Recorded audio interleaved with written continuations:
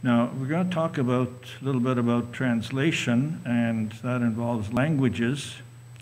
How many of you are fluent in more than one language? Anybody?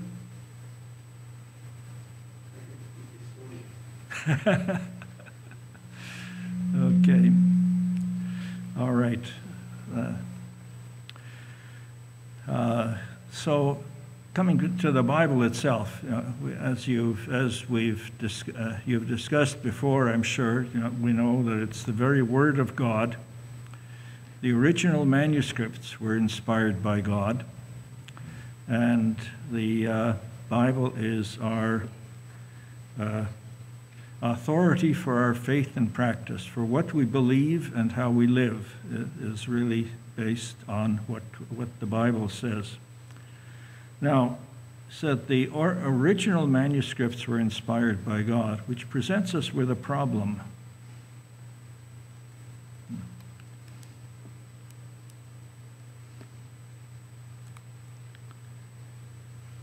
Next slide. Got to make this work too.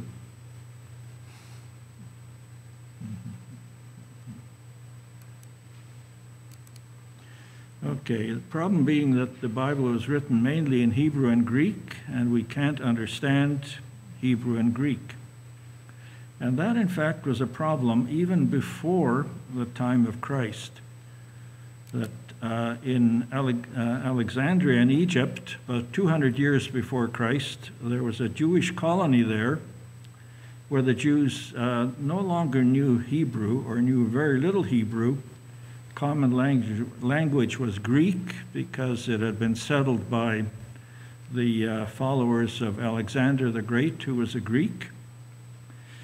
And then what the Jews did was, because people knew Greek, their people, the Jews, knew more Greek than they knew Hebrew, they translated the Bible into Greek. And that was probably the first translation from one language to another. And it was done by, supposedly by 70 scholars. That's why it's called the Septuagint, which means 70, and it's abbreviated usually as LXX, the Latin number for 70. Now this was the Bible. Yeah. Just a quick question. You said it's like Greek. Would that be because of Alexander's Greek? Yes. Yeah.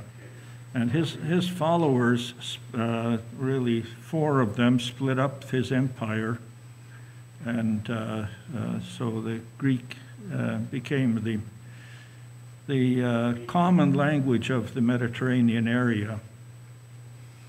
English is becoming the world's common language nowadays, which really is fortunate for us, but there in other ways unfortunate, because we don't have to learn any other language, and we can get by almost anywhere with just English. Anyway, so this was also the Bible that the early Christians used. Most of Paul's quotations in the New Testament, in his epistles, are taken from the Septuagint. Some of them are his own translations from the Hebrew, but most of them are straight from the Septuagint. Now then, what happened after that time was that the western part of the empire the people there spoke more Latin than Greek, which made it difficult for those people to understand Greek. Same problem the Jews had with Hebrew in Alexandria. People in the western part of the Roman Empire had trouble with Greek. So around 400 AD, Jerome made a Latin translation, and he translated it from the Hebrew and the Greek, and that was known as the Vulgate, which came from the word vulgar, which meant the common people. So the idea then was that rather than have a Bible in a couple of holy languages, Greek and Hebrew, they had could have the Bible in their own language, which has been a problem down through the ages since then, as we'll see. And east of Palestine, the people didn't speak Greek either, but neither did they speak Latin. They spoke Aramaic, and so they had their own translation in Aramaic. Now, when it comes to a language, the things you have to consider in the language are, first of all, the meaning of the word, the dictionary definition. Now, a dictionary definition will give you some idea of a word, but it's not, doesn't really tell you exactly what you mean. Then we have to consider the grammar. Language grammar can be very different from one language to another, and we'll look at a couple of things that we may that are quite straightforward, that'll show us how the language can, the grammar can affect the language. Then there's the sentence structure, the syntax, the idiom, and the context makes a lot of difference. Depending on what you're talking about, tells you what sort of words that you should use. And the genre is the style, and we'll look at that in a moment. Then there's there are a couple of terms that are used commonly. One is transliteration versus translation. Transliteration is just putting a word, changing the letters from one alphabet to another. The Greek alphabet and the Hebrew alphabets are very different from the ones we use. And I've taken the couple of words that I came across in Russian, and you can see that the Russian alphabet there is somewhat different. You've probably noticed, if you watched any hockey games back in the old days, the Russians all wore uniforms that had what we would consider as CCCP on them. That is actually the Russian for SSSR. So if we transliterate that, it's SSSR. If we translate it in English, it becomes USSR, the Union of Soviet Social Republics. So there's the difference. And names usually are transliterated, they're not translated. So that Abraham, I guess, means the father of many nations. So we don't call him in the Bible, we don't read whenever we come across Abraham, it's not father of the nations, it's Abraham, and so on. Verify that a little bit. It's not father Abraham. Abraham means father of many nations. What was the explanation there? I didn't quite understand. Okay, so we don't in our Bible, when we read Genesis, we always see the word Abraham. We don't see that the father of Isaac was the father of the nations. Okay, that make a little sense? Yeah. Okay. And let's see, that's that one. And when it comes to word meanings, words have every word has a range of meaning. No word it's not like a pinpoint where it means exactly this, but not anything else. And there's often there's an overlap between meanings of words. Like if we take the word hard, you can see that it can mean something that is hard, like a rock. Rock-like is one meaning of hard. Another meaning of hard is difficult. Learning another language is difficult, but it is nothing like a rock. It's not a solid chunk of material. But then when you come to strenuous and difficult, there's some overlap there as well, so that there's always some overlap. And the same thing happens with translating words.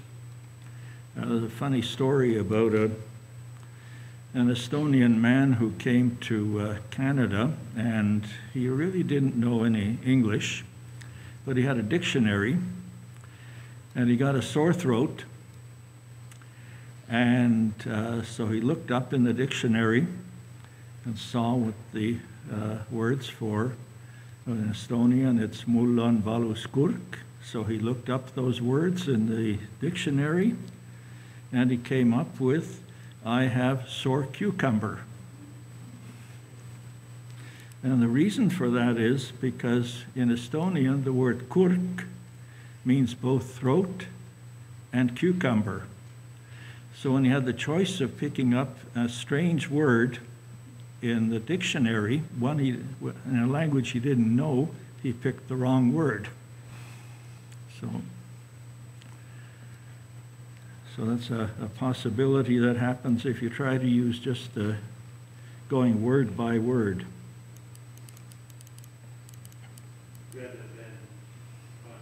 Rather than a concept, yeah. And then when it comes to some of the idiomatic expressions, like in English, we would say, I am cold. A Frenchman would say, j'ai froid, which means I have cold. Not I am, but I have cold. In Estonian, the construction's even more odd. Mul on means on me is. On me is cold, which really doesn't make any sense at all in English. Would you say that in Estonian? Would you say that? Mul on külm is the way you would say it. Okay. And literally translating it word by word, it comes out, on me is cold. And then in English, we usually put the adjective before a noun. In French, it's the other way around. And that can mess up a meaning if you're trying to translate word by word, the way some people suggest that translation should go. Red blood in English means blood that is red in color, right? And in French, they switch it around and they say sang rouge, blood red, literally. Now, if you take the words sang rouge and translate them one by one into English, what you get is blood red. And the phrase blood red really means, in English, the color of red, the color of blood. Totally different thing from red blood. And then there's sentence structure. Generally in German, the verb at the end of a sentence is put. If any of you have encountered German, that's the way they speak. And then in English, word order actually is critical. The boy bit the dog is very different from the dog bit the boy. Now, if you take Estonian, because the word endings are different, you can put the words in the order of the boy, and the boy, and then the word for bit, and then dog. But the boy is in the form of the object, and the dog is in the form of the subject, so that we can turn that around and yet have the same meaning. So there again, you can't just translate word by word, literally. Then we mentioned context. It's the sentence around the word determines its meaning. And then the genre is the type of literature. And that makes a difference too, that if fiction is quite different from history and different from poetry. And now if we had a story that starts once upon a time, what do you think that is? Is that history? What stories start in English with once upon a time? Fairy tales. So you know it's a fairy tale right from the start. So that's part of the genre. And you know that no one expects you to fully believe all the details of the fairy tale because a lot of it is magic. Then the requirements of a translator. A translator has to have some special abilities. For one thing, he must have a thorough knowledge of the original or donor language. If you have a sort of a sketchy knowledge, you don't really know what the word means, because words they don't have a specific, they don't have a sort of general meaning. Like there's a difference between, even with when we said hard, between strenuous and difficult. Strenuous means more along the line of, to me anyway, means more along the line of physically difficult that needs a lot of energy. Difficult can mean mentally difficult, like an arithmetic problem, but it's not necessarily strenuous in that I'd literally sweat over it.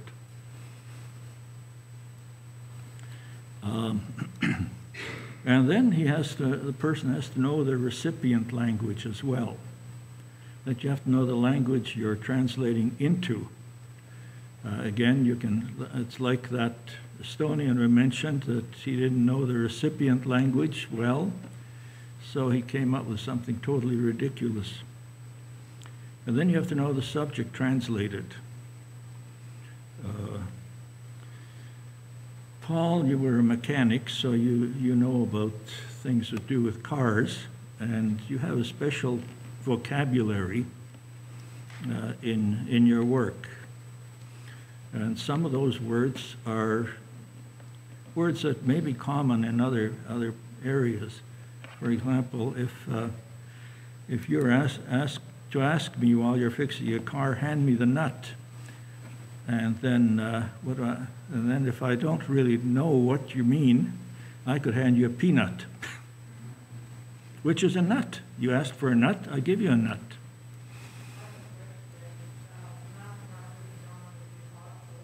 Sorry?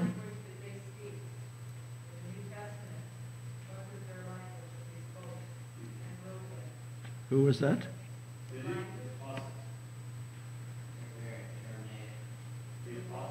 The apostles?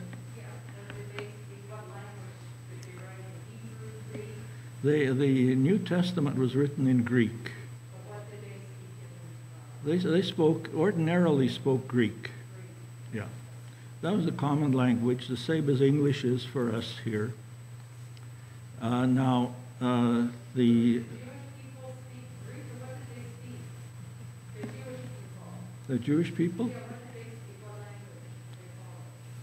Well, what happens with a small country like Israel in those days is that people tend to, their own language was Hebrew. But nobody but a Jew would learn Hebrew. So if you wanted to communicate with anyone else coming in, you'd have to learn some other language. And that language then became Greek. And as there was more travel around the Mediterranean, you had to more and more have to have one common language. Sort of like us. We flew a couple of years ago on Iceland Air. And the announcements were made first in Icelandic. And I listened very closely to it, and I finally picked out one word that I could figure out what it meant, partly from the context and partly from knowing sort of what the announcement was about. Now, the Icelanders have to learn some other language when they go anywhere else, because who's going to learn Icelandic if you're not in Iceland? In fact, as an Estonian, we have the same problem. It's a small country with 1 million people, just 1 million people, about the population of Edmonton that speak that language. And it's a very different language, as you may have noticed. So we have to learn some other language as well. And in the schools in Estonia, they teach every kid learns 2 or 3 foreign languages. So that's what happened there. But because now Paul, for example, was a Jew, and he had studied. His scriptures were all originally were in Hebrew. But of course, he read Greek as well. He lived in Asia Minor, where there's a small Jewish community, but the general community around him, they all spoke Greek. So he had to learn Greek as well. So Greek was the common language. So if he was going to communicate with his neighbors, other than other Jews, he'd have to learn Greek. And that happened in Palestine as well. There were, I think the apostles pretty well everybody spoke some Greek as well as Hebrew, or, well, there's Aramaic, which is a form of Hebrew in those days. Does that help? Okay. Yeah, the name sounds like Greek to me. Yeah. That's like a friend of mine said, I can speak any language but Greek. So you try him with another language, and he said, oh, well, that's Greek to me. Okay, so then we have to know also he has to know the terminology of the subject, the culture of the original writers, especially if there's anything more than just the simplest stuff. He has to have intellectual integrity, which means that he has to be honest in what he's translating. He can't just decide, well, I don't like the way this is worded or this is said. I'm going to put it in my own way and twist it around. And he has to have a philosophy of translation, which we'll look at in a moment.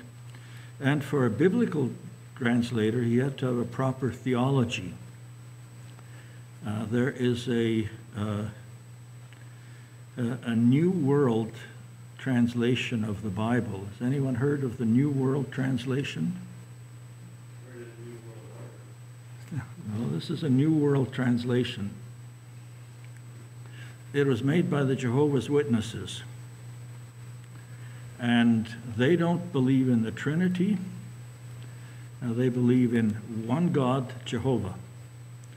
They don't believe that Jesus is divine, that he is the Son of God. So what they did was, when they translated the New Testament, whenever it said Jesus is the Son of God, they translated it as Jesus is a Son of God, which means something totally different from Jesus is the Son of God. Yeah. So anyway, and then they use their Bible, which they translated on the basis of their theology to prove their theology. See the circular argument? So, okay, so as we go on,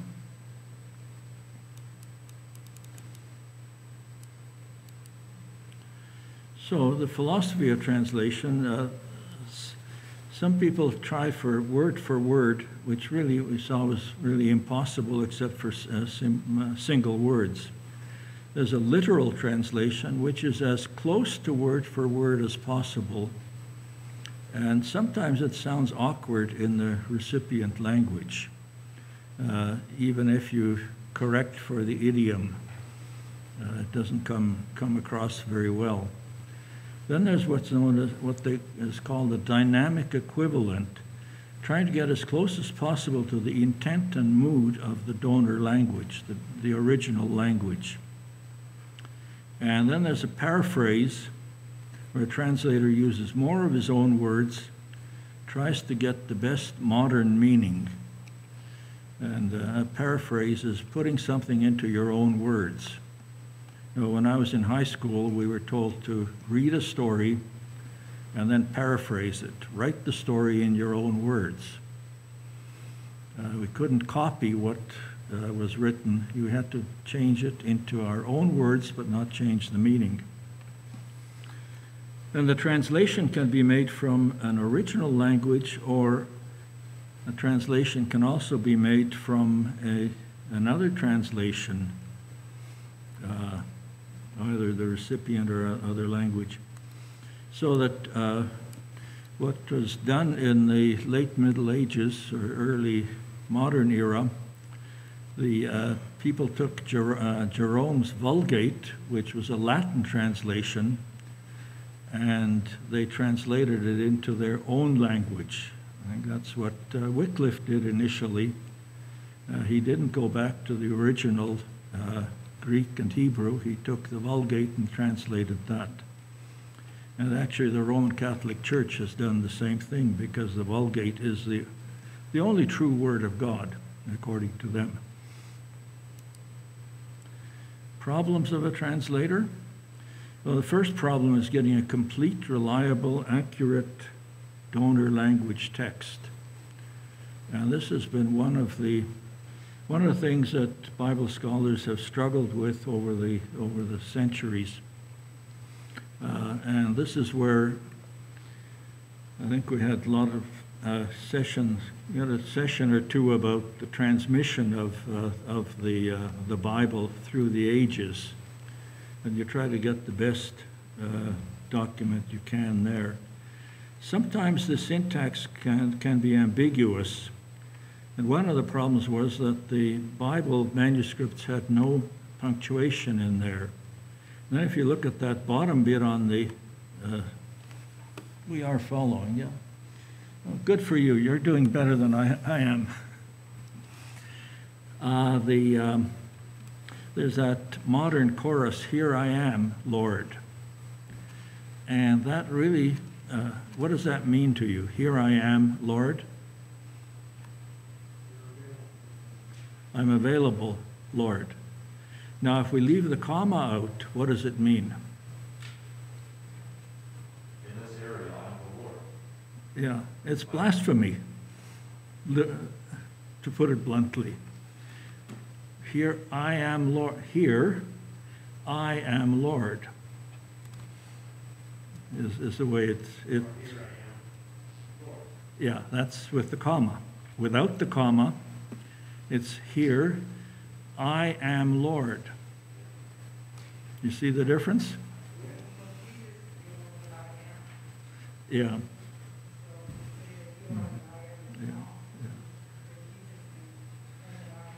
Yeah, well, that was a special way that he said it, for special reasons. Yeah. But I'm just saying that just simple English, the way that the English reads. Okay, let's go on to the next one.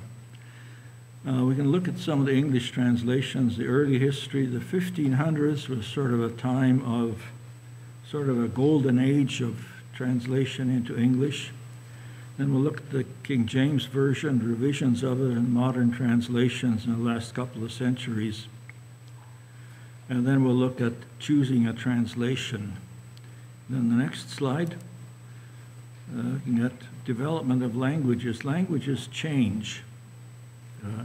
An oral language changes quickly, written language takes longer.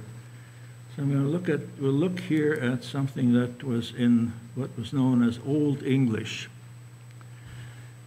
England had been a Roman colony, so Latin was a prominent language until about 500, when the Roman Empire in the West collapsed, and then the Saxons and Angles from Germany and Denmark invaded, and Scandinavians, the Vikings.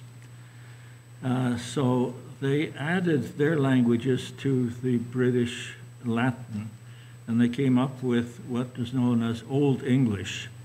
Now, if you look at that left-hand column, there's probably nothing you can read and understand in that.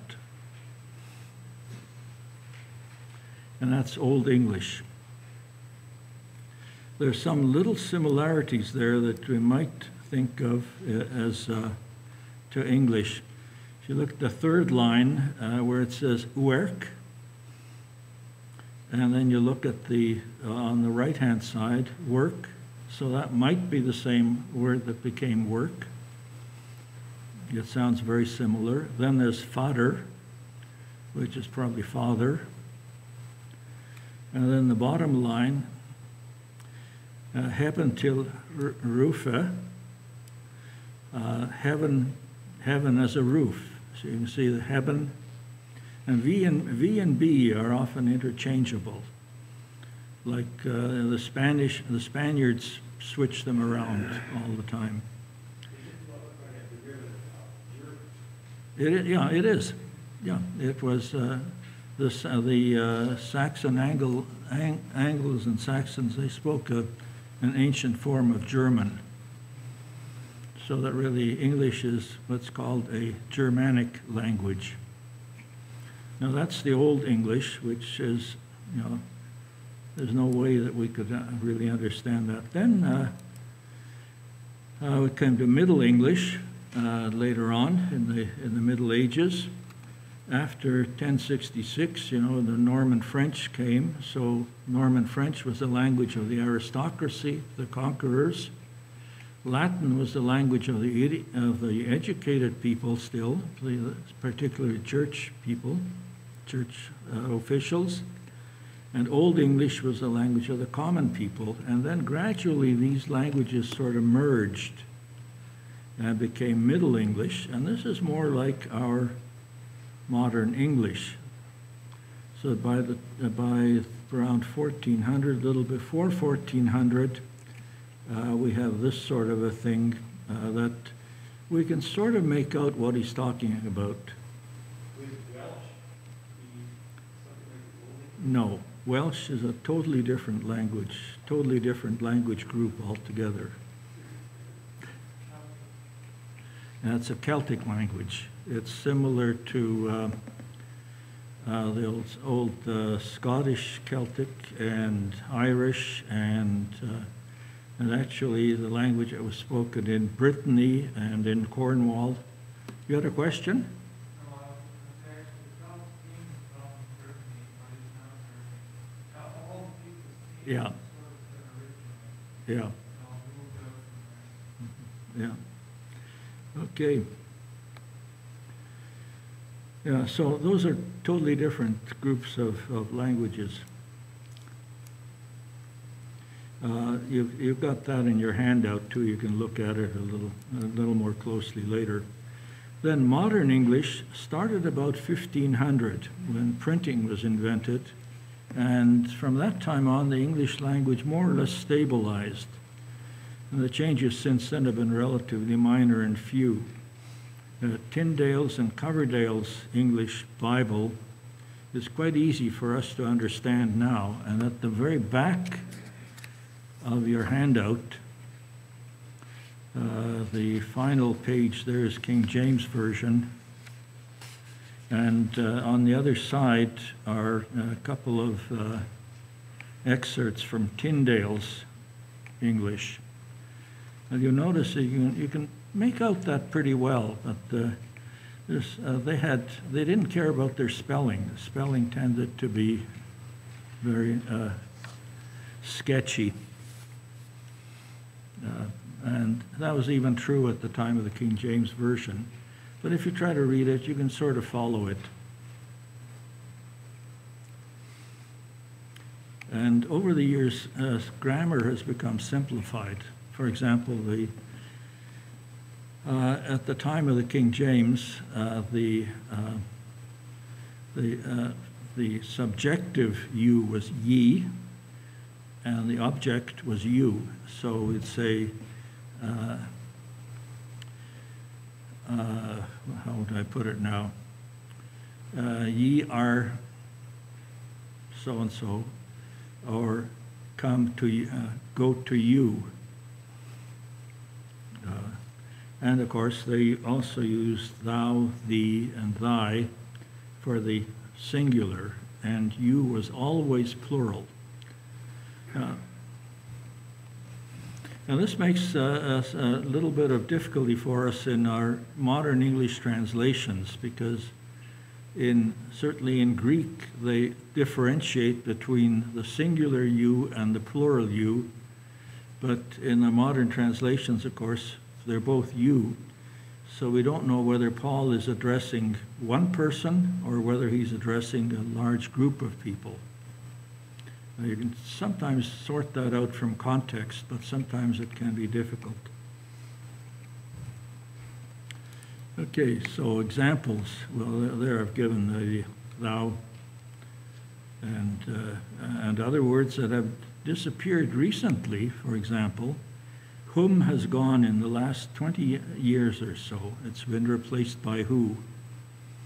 Even in some of the better written books, they write who instead of whom now.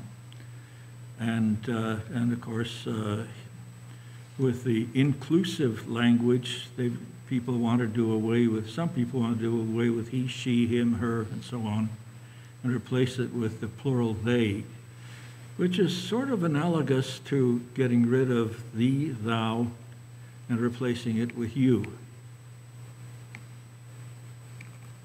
And then, of course, the word like gay used to mean happy. You read something written 100 years ago, and it's got nothing to do with homosexuality. And then you've got things like the word prevent in 1 Thessalonians 4, which there means go before, when he talks about this Jesus' second coming.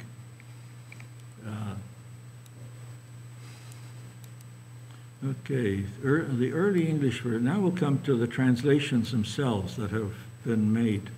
And there have been, it's a long, long, complicated history, really. Where were we? I'm getting way ahead in my thing anyway. How did I get there?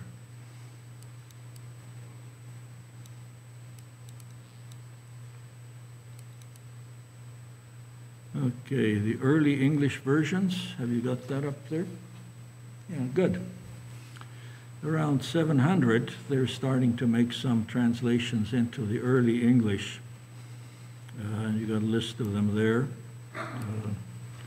You can look at that more closely in your handout. And then the church insisted that the Vulgate is the true word of God, not to be used by uneducated people. Uneducated people couldn't understand the Word of God, therefore they were forbidden to read it, and they were especially forbidden to read it in their own languages. And then John Wycliffe came along at about the late 1300s and translated from the Vulgate into English, and at the same time there's a man named John Huss in Bohemia who did the same sort of thing from the Vulgate into Czech, and both of them were burned at the stake for their efforts of trying to bring the Word of God to the ordinary people. And then there's a golden age of Bible translation, William Tyndale. His goal was that every plowboy in England could read the Word of God for himself, which was absolute heresy as far as the Roman Catholic Church was concerned. So they burned him. His contemporary was Coverdale. And then about the same time, there were a whole bunch of other English translations made, and I just listed a couple of them there.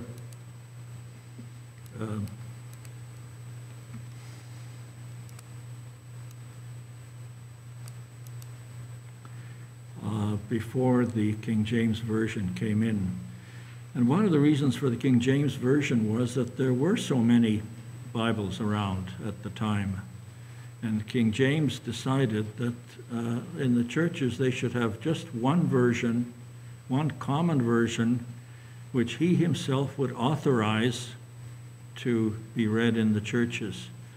So the authorized version, authorized simply means that it was King James who said, this is the version that will be read in the churches. About the same time, the Catholics decided to make their own English version. And the Catholics were thrown out of England at the time of Queen Elizabeth, so they had to be in Reims and Douai or in France. So they were doing their translation in France and smuggling their version of the scriptures into England. And they translated just straight from the Vulgate. They refused to go back to the old Hebrew and Greek, which is what Tyndale did.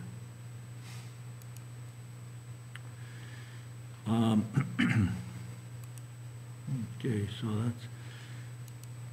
and then after the King James Version, there are multiple revisions of the King James over the next couple of centuries. And John Wesley himself is reported to have made as many as 20,000 changes in the King James Version, which he said were corrections.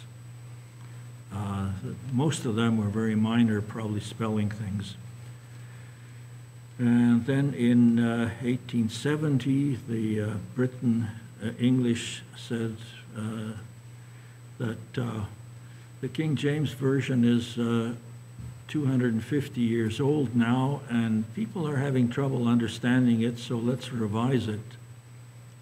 So they revised the King James Version.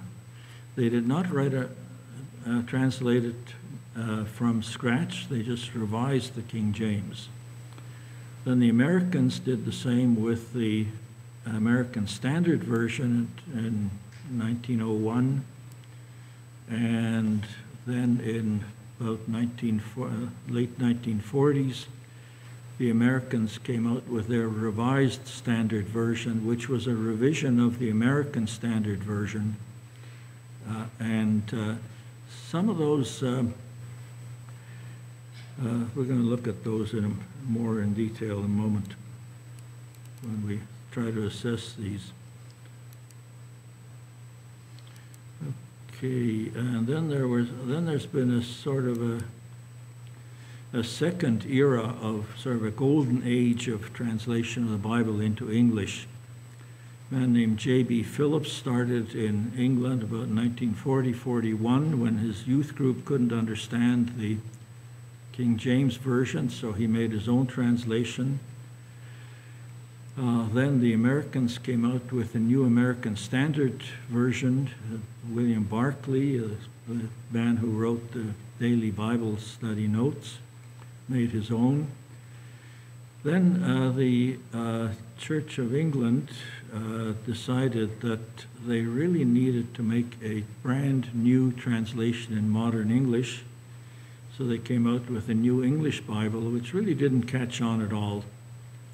The Roman Catholics at the same time came up with the New American Bible. And at the same time, there's a man named Taylor who used the King James Version in his family devotions, and when he asked his kids questions about what they'd read or what they'd heard read, they had no idea what they had heard. And so he paraphrased it. The Living Bible was a paraphrase from English to English. So he took the previous English translation and paraphrased it into his own way. And then the Good News Bible was produced by these are all in detailed notes there under the section 20th century. see, we're running a little late. Or is that right? 7:15, yeah. Okay. The King James Version said, "Blessed are the peacemakers, for they shall be called children of God." And it just seems like it's universal of what's happening now, where we want to have sons of God named people. Yeah, Sons. yeah, And then they changed it to sons of God, rather than just children of God. yeah. That's interesting how that's reversed. Yeah. Yeah. So that even in the King James, there was some sense of using what we nowadays call inclusive language. Like the New King James has sons of God. The NIV has sons of God. The original King James has children of God. And this is Matthew 5:9. That blessed are the peacemakers, for they shall be called the sons of God. Well, I think the new NIV is about people of God. Yeah, they have come up with a. You can see there under the list that I've made of the NIV that there have been several revisions of that, and some controversy over that as well. And a fellow I used to know when he was just a kid, who's now a retiring well-known Bible scholar in the States, Donald Carson, he wrote a book about this inclusive language debate that when this NIVI came out. The new NIV says children of God, so it's Yeah. back to Oh, okay, yeah. Yeah, it's a complicated story about all of these. Anyway, there have actually been some 500 different translations into English. So there's no way we can cover those in an evening. I'm just amazed at the amount of knowledge in two different languages that has to be there before those translators can work properly. Yeah, You can't just know how to translate, you have to know the concept of each one and how to put from one to the other. yeah.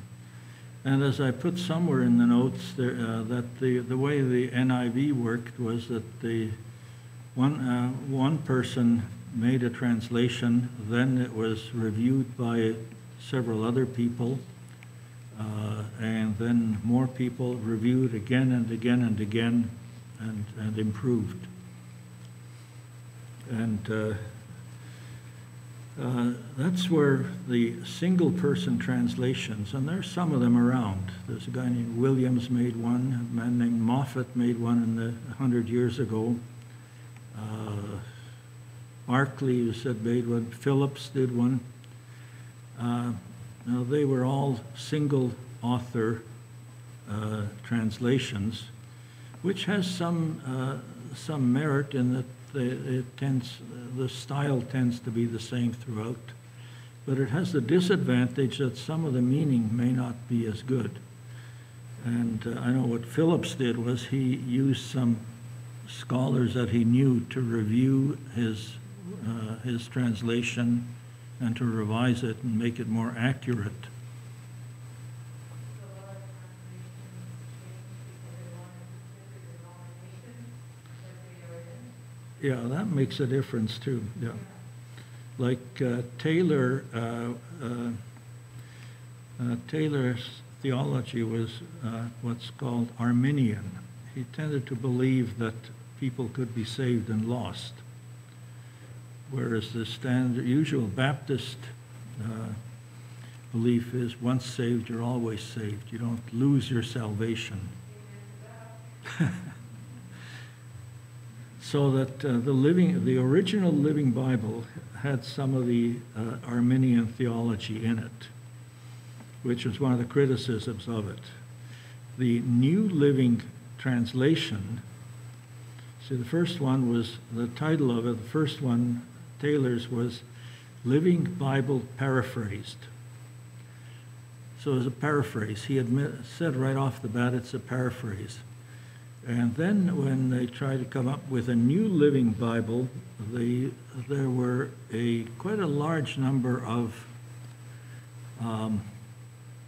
scholars who did the translation, different parts. And it's an actual translation, so it really has no relationship to the old Living Bible. Interestingly, when I looked through that list of names, they're all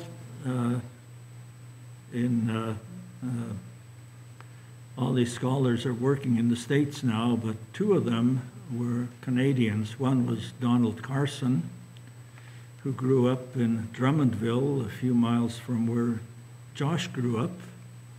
Another one was Jerry Borchert, who grew up in Calgary. So we have a Canadian connection to the New Living Translation. You know, you mentioned that your single translation, single person. I don't understand it like that. I always thought that there was a number of people getting together to check each other's stuff. Yeah, most, yeah. To make that translation rather than one single person. Yeah. Well, most of the translations, the common ones, the ones that are used mostly, are the effort of teams of translators. They compare and Yeah, yeah. That they're translation in a way is a lonely work. It's got to be started with one person making the translation. And then you sort of share that with other people and say, well, the others look at it and say, well, I think this word is not, there's a better way of expressing that. So they get together and argue about it. And often it's the second opinion that wins out. Not always, but sometimes. And then you get a third opinion and a fourth and a fifth. And so there's a lot of long work that goes into that. Remember, the King James Version took them 7 years to do that. Sorry? Yeah. Yeah. Yeah, if we... You mean written or translated? The translation?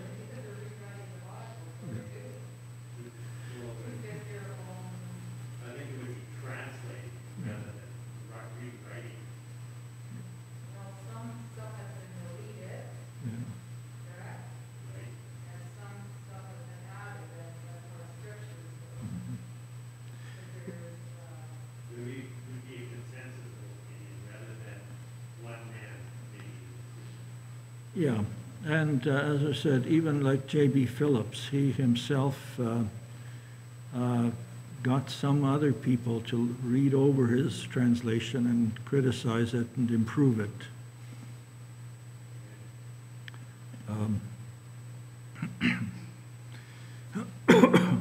I agree with you in one sense that if it's godly people that are making the translation, then God is directing the translation. And one of the things to realize is there are some differences in the translations, like this thing about the sons and children. In one way, it's not a critical difference because we often talk about, especially the Hebrews, when they talked about the sons of Israel, for example, they meant all the descendants, male and female both. It was the same with our used to be with our national anthem. Remember how'd that line go? That in all thy sons command. Yeah. Yeah. That's been changed. Sons has been taken out. So anyway, so there's that. But none of the translations, except the ones produced by heretics, like the Jehovah's Witnesses, have any effect on the well, not well, as they have on the actual reading, but on our doctrines, on our beliefs. None of the beliefs that we hold, the basic beliefs that we hold, can be contradicted in any of the newer versions or even older versions, which is really God's work in preserving His Word so that we can understand it. Now, finally, there's that question of what's the best translation? ESV. Paul says ESV. Any others? So we can't hear it anymore. Yeah. Sorry? You think the King James? Yeah. There's still, I think, the Baptist church that they don't only allow the King James Version to be spoken. So what do you think on that part, where a church said that they only want this one version? Well, I think I believe they're wrong, to put it bluntly. That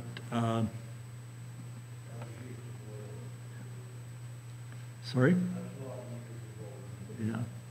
Well, there was a time when, until the beginning of the last century, the King James Version was the Bible in English, essentially.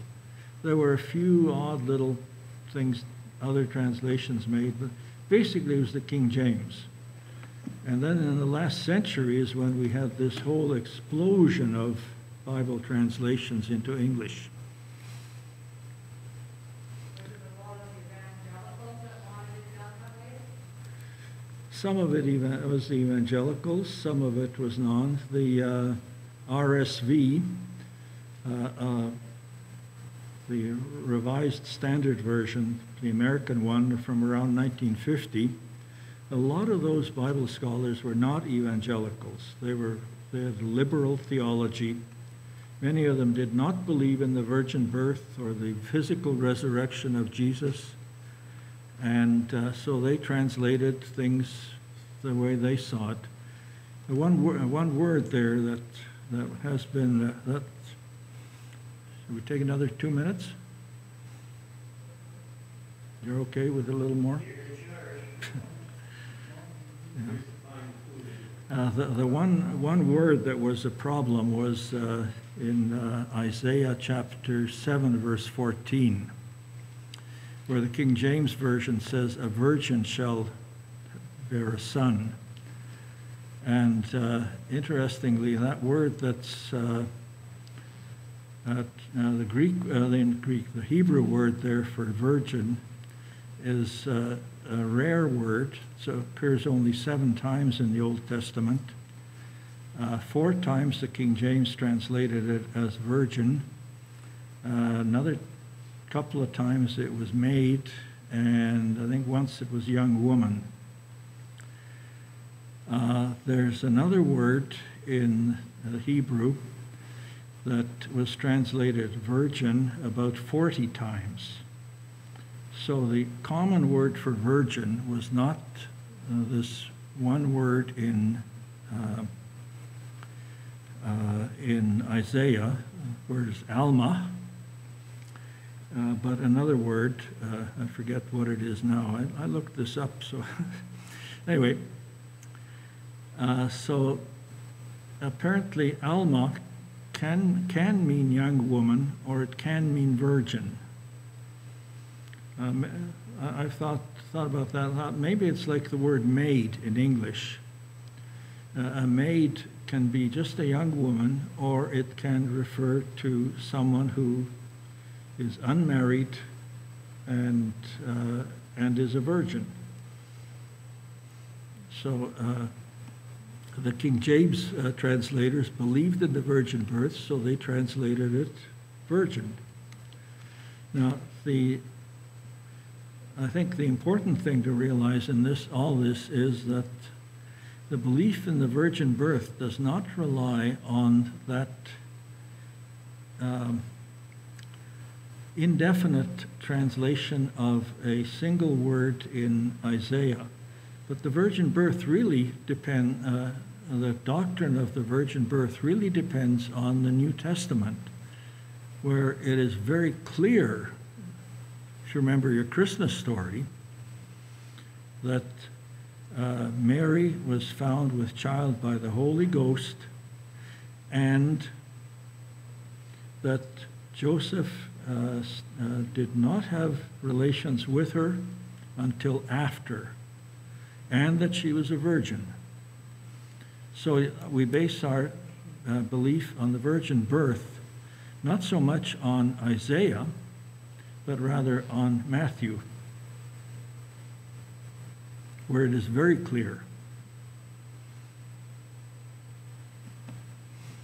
And that issue of that one verse in Isaiah around 1950-52, when that came out, that produced what Donald Carson called Bible rage, sort of like road rage. People were burning the RSV because it was heretical. It referred to a young woman instead of a virgin in Isaiah, and so on.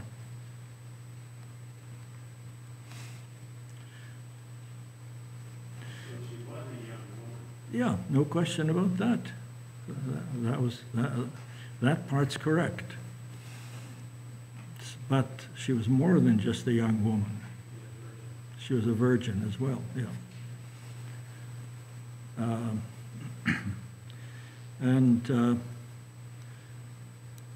I don't know, my own feeling on we had a friend who was, she had difficulty reading, even in modern, straightforward English. She had difficulty reading a newspaper, even. And she was brought up on the King James Version and struggled and struggled and struggled with that because of the archaic language.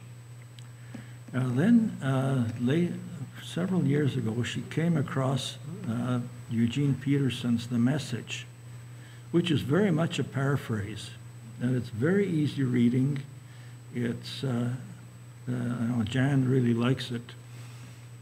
With its style, it comes out with turns of phrase that are unique and sort of throw a different light on some things sometimes. Not false light, but just a different way of looking at things. And this lady, when she started reading The Message, she said, "I can finally understand the Bible." So that for her, that was the best Bible. Now, it's not a good study Bible because it is a paraphrase, so you can't decide on the basis of it really what any particular word may have meant in Greek or Hebrew, the way you sometimes can. Today, you have indigenous people, and they knew it, and in their own languages, they don't have as many words as we do. How are we going to translate, how do we translate all our words into their simple language? Yeah. How are you going to do this? Thoughts. What? Thoughts. Thoughts. Old word for television. We'll just, pass our thoughts on to the next. Well, I'm not saying we can't do word for word because their language is so Yeah, small. yeah. Well, that's the point, that you can't translate word for word. You have to translate ideas. Yeah, but the closer you can get to the actual wording, the better. You can get a sort of a vague idea of something and express and sort of it.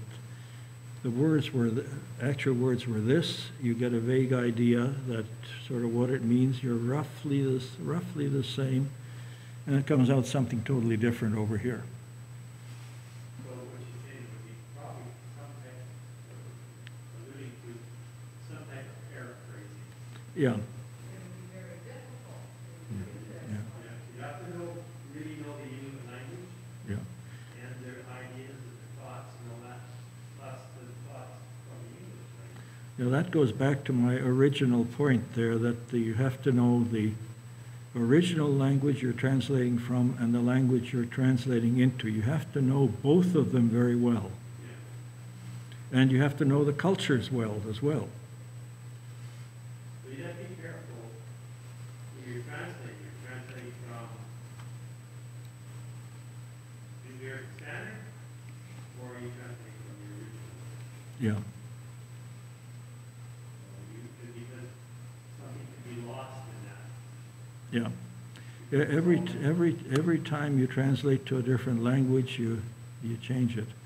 There's a phrase in Italian, which is sort of a pun on,